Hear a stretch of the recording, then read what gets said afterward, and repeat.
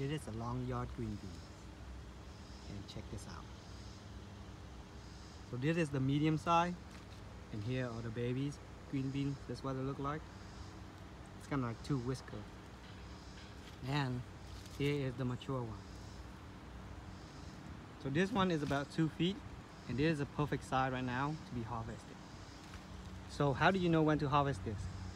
As you look at this, you want to look at how the bean is so uniform, so like one line straight.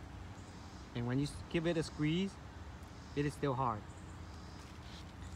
You don't want it to be looking like this, where it's kind of bolting out and not uniform. And then when you squeeze it, it feels kind of hollow inside. You don't want it to go so long and turn yellow like this and turn into like some kind of snake skin.